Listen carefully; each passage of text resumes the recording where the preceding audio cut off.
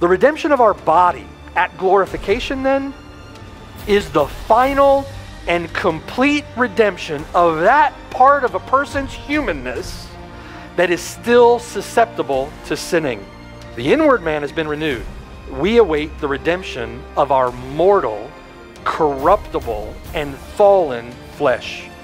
Philippians chapter 3, verse 20 helps us to understand. It says, "For our citizenship is currently, our citizenship is in heaven, from which we also eagerly wait for the Savior, the Lord Jesus Christ, to return, right, who will transform our lowly body, that it may be conformed to his glorious body, according to the working by which he is able even to subdue all things to himself."